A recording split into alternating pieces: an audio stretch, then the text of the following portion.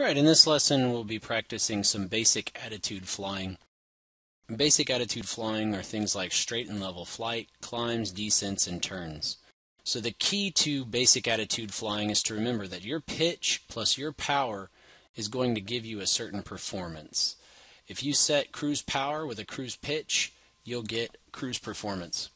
So in this flight we'll begin here over the Riverside Airport. We're facing up towards downtown in the north, up at altitude, and we'll start here. And so we've set our power at 75%, and you can see we've got about 2 fingers distance between the top of the cowling and the horizon.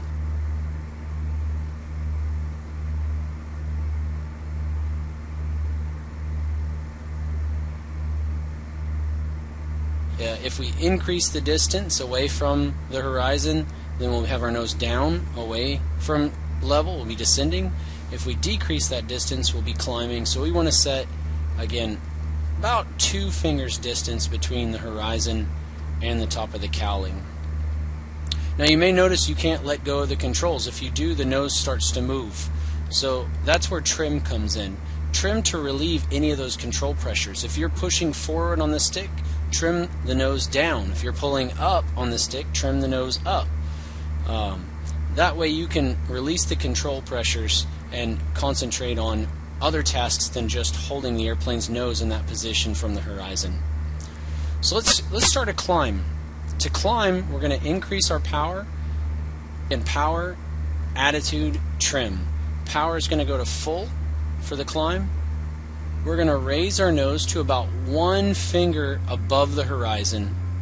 With that power and that attitude, that pitch plus that power, we can expect climb performance, but we can't let go of the controls until we trim. So we'll trim to relieve those control pressures. And you may be noticing that the nose is kind of slightly turning towards the left. It's because with high power and low speed, you've got a lot of left turning tendencies, so you'll counteract that with a little bit of right rudder pressure. Just enough to keep the nose from turning off to the left. So now we've established a very good climb. We've released the controls.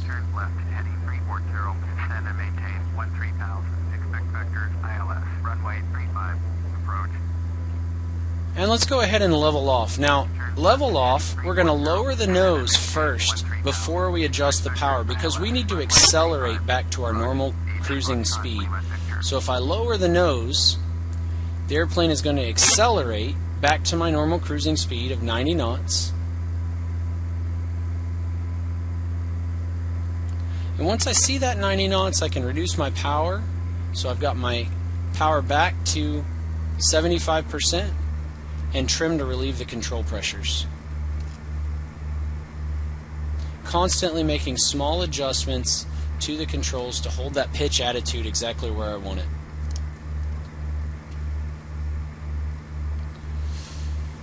Now to begin a descent, we're going to go power, attitude, trim. The pitch and power performance here, we're going to bring the power back to 25%. And we're going to lower the nose slightly, and instead of 2 fingers, we're going to use about 3 fingers distance between the top of the cowling and the horizon. And trim to relieve those control pressures.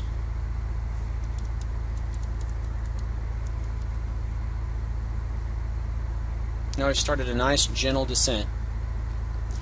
When it's time to level off, power, attitude, trim, set the pitch back to level, and we'll bring the power back to 75% at cruise power, and trim to relieve the control pressures.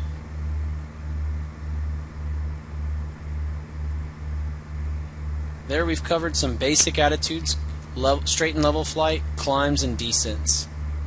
Thank you.